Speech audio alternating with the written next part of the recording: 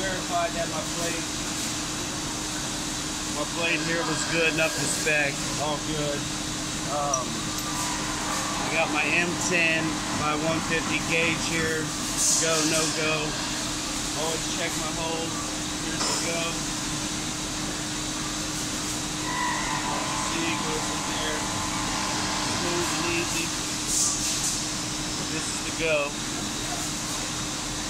Going in nice and fine.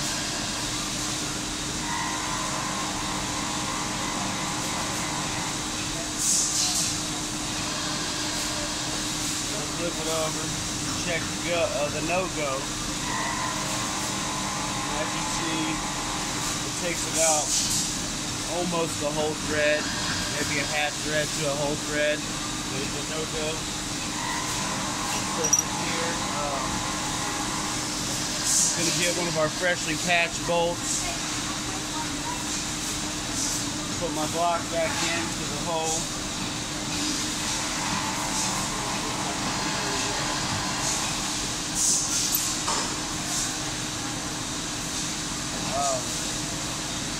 What I have here is it's a 50 foot-pound torque wrench, and what we do is we seat the bolt to 20 foot-pounds before we start any of the actual torquing. We just seat the bolt to 20 foot-pounds.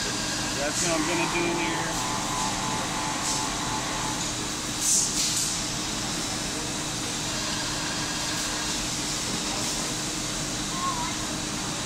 Make sure I bring my tack.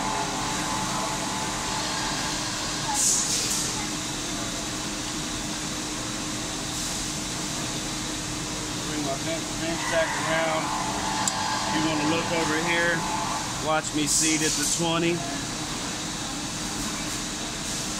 My bolt's been seated to 20 foot-pounds. What I do from there is it's a 360-degree chart right here. So I make the mark on my bolt with a silver Sharpie. I just put a little small dot. Put a little small dot right where 0 is on my chart. Done there. Grab my Newton meters torque wrench. This is the process we do. 3 different criteria we have to meet. The first one is we have to meet the angle, which is the first 4 cycles, the 60 Newton meters, 70 Newton meters, 80 and 90. That has to meet a certain angle that adds itself up down here, which is at least 1.1. And I'll go ahead and do that first criteria now. Wrench is set on 60, locked.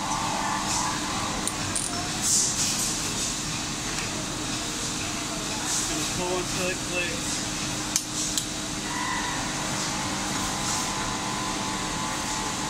Actually, from my experience, that wasn't too bad of a number for 60 Newton meters. It was 15, but every now and then you get a strong bolt, and sometimes you get a real weak one. It's just random. So I'm going to set my wrench on 70 here, because that's the next step to go up.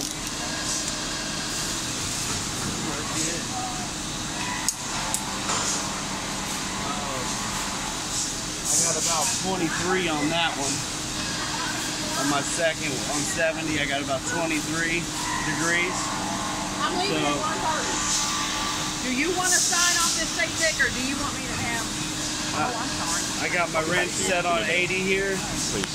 My wrench set on 80 here. I'm going to go ahead and torque it at 80 Newton meters.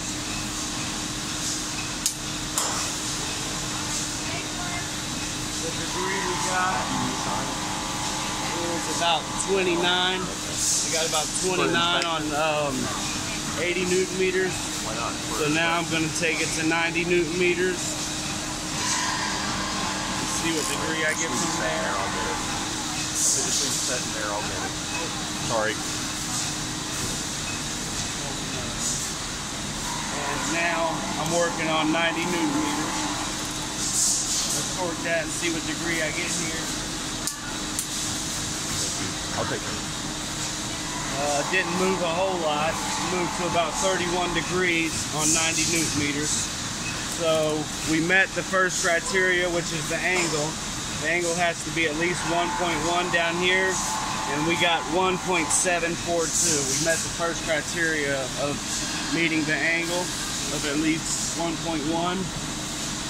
So now we're going to go ahead and move on up to 100 newton meters and see where we can go from there.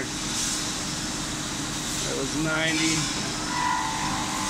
Got it set on 100 newton meters.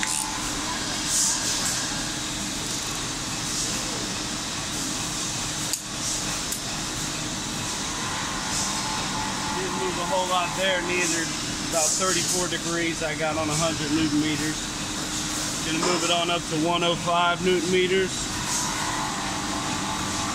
As you can see.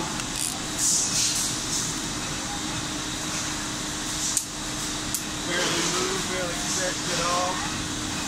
I would call it 34 again. And this here, this is a part of the second criteria.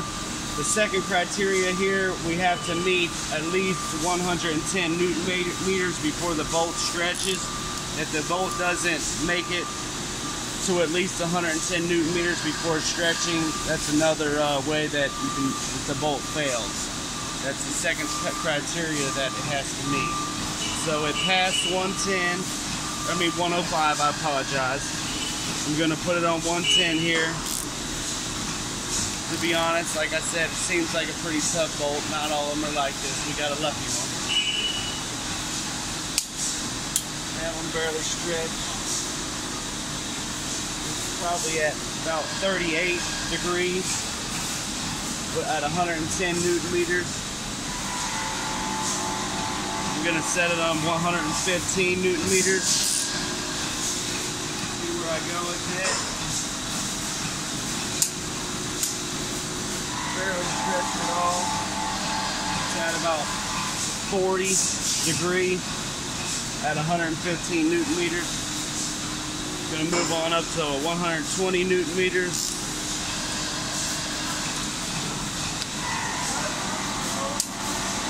Barely stretched it all again. Probably 41 degrees I got on that at 120 newton meters. Now I'm going to put my wrench back on 125 newton meters, which is almost all the way through.